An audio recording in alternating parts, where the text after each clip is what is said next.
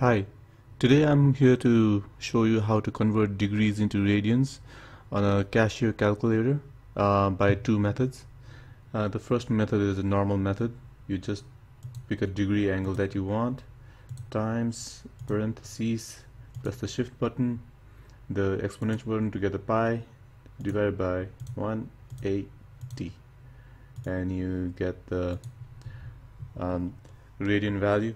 The second method is first you press shift and you go to setup.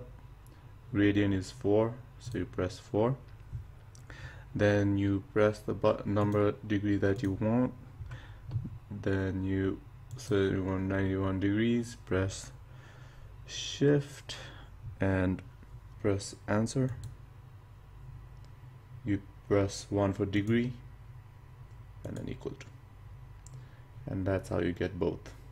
Thank you.